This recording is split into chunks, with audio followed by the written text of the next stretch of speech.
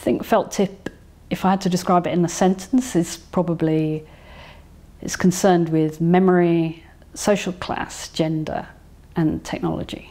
Any digital files with high value, great size, or in current circulation will be located in soft drives, known locally as felt tips. Felt tip's part of a series of 3 works which are interrelated. It's the second of the 3. And in a way, it's the key to all of the other works in the sense that this is a work in which we meet the narrators of the whole project. And we are the administrative core.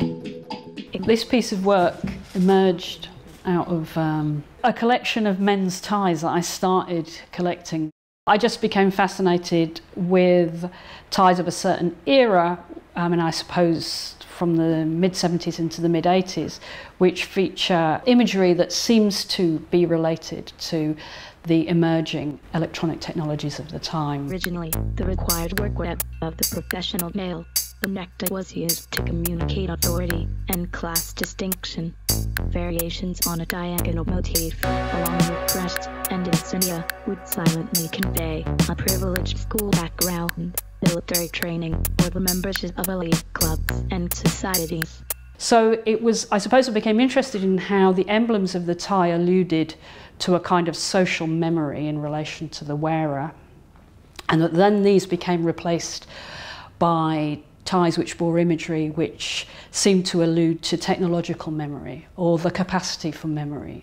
Networks rhythmically punctuated with modular elements. These embellished the tie as traditional crests might, but look now more like nodes, cells, or even memory chips.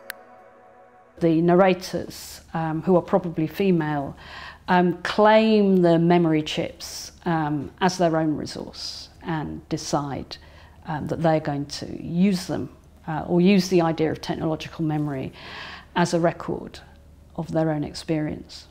But it also came out of this book which is actually featured in the film called Sexuality and Class Struggle. And the reason I was interested in this book was not so much for its content, but because it was annotated throughout by a previous reader using a purple felt tip. And it was, I think it was probably a woman. So it's quite a doer book. It's very much of its time. From a feminist point of view, you know, it needed to catch up a bit. And I suppose I imagined that this reader was a woman. She read through, and she responded to this, basically this Marxist text, which was rather patriarchal, with a purple felt tip and kind of annotated all throughout the book.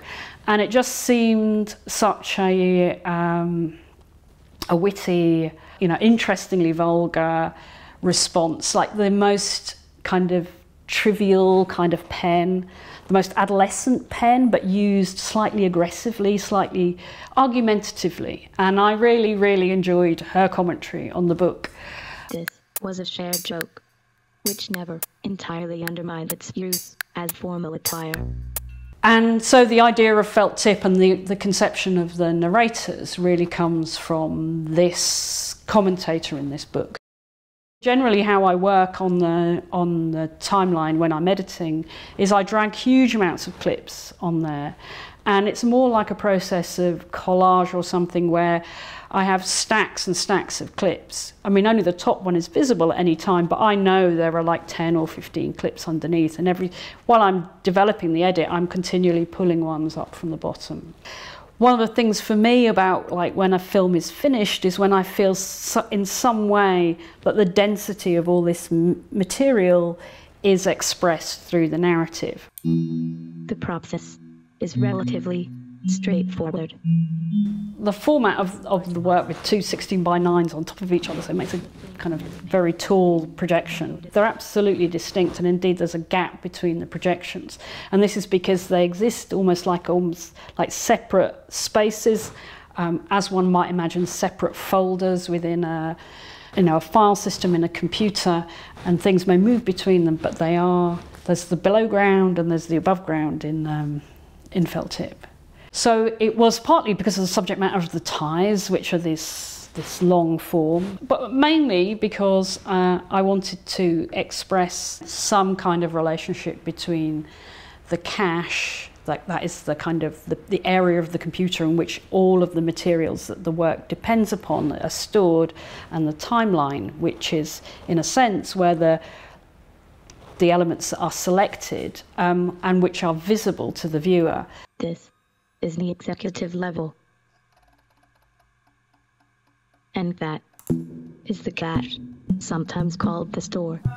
The first place that the work is going to be shown at is in the Walker Art Centre in Minneapolis. The gallery in which the work will be shown is a two-storey high museum space, but it used to be, historically, it was divided at halfway along the wall, if you like, and upstairs there were offices and downstairs there were kind of facilities. And that gave me this idea for these two split screens within the architecture of the Walker.